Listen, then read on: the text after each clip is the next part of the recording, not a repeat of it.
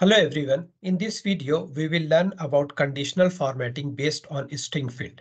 This is a new feature updated in the Feb 2023 Power BI release. Let me go to the computer for the demo. So on your screen, you can see a column chart with different color columns based on countries. And this I have formatted based on countries. So let me go to the demo page and show you how we can do this. First, I will add a column chart here and let me reduce the width and increase the height.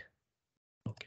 From my data column, I will add a region on x-axis and order quantity, sum of order quantity. So here you can see three regions with same color.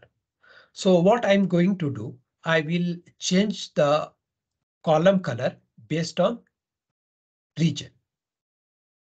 So to do this, we have to go to formatting panel and you have to click on the formatting panel and here column options. In column, you have to click on conditional formatting. In conditional formatting, you can see here the field is the region. By default, it is selected, and you can also, if you want some different fields, you can choose from here. And here there will be the summarization is the first. So here you can see first and last. So now if value, you can see the different kind of the condition is start with is not empty, blank, etc. So here I will select start with and I will say north, and I will give some color. So I will choose sky blue color. Now I will add a one more rule here and I will say is Europe.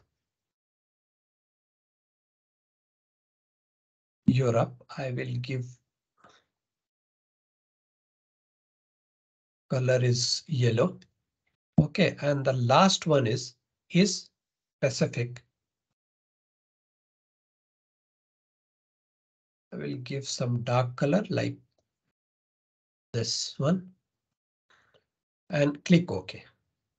So here you can see columns with different color based on the region. So this is the conditional formatting based on string field. That's all for this video. I request you to please subscribe my channel. Thank you for watching.